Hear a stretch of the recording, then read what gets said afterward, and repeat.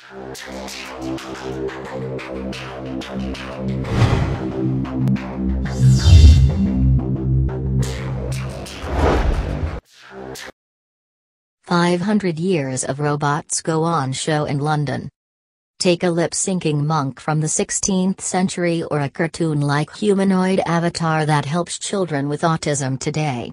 They and 100 other robots on display at the Science Museum chart an evolution of machines that fascinate and terrify in equal measure.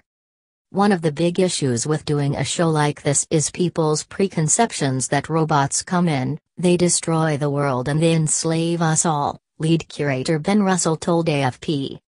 One of the advantages of taking a long view of robots as we have done, is that you realize a lot of these concerns have been with us for a very, very long time, Russell said.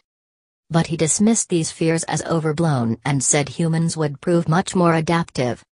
Studying robots is a good way to learn what society was like at any given point, the exhibition argues.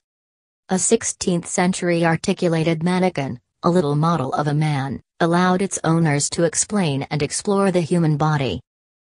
A monk statue built on behalf of King Philip II of Spain, also from the 16th century, was designed to impress.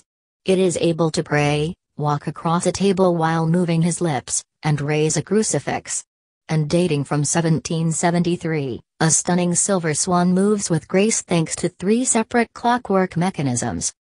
Science fiction has fed for more than a century on fears that humans might be overtaken by the machines they create, and the robotization that is increasingly a part of everyday life still stirs up debate.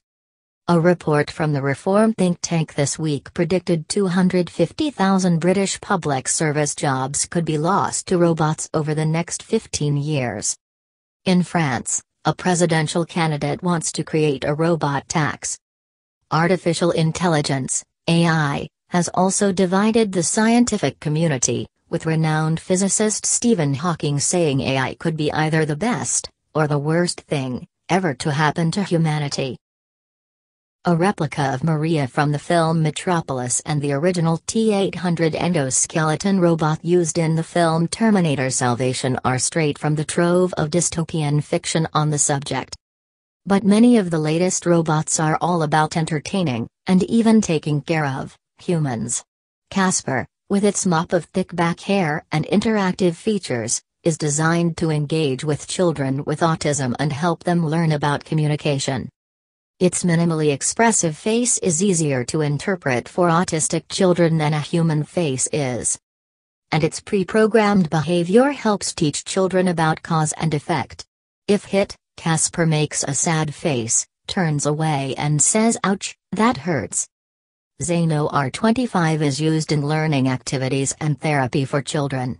One of the most expressive humanoid robots that can be bought off the shelf, it can replicate facial expressions of people it sees in front of him.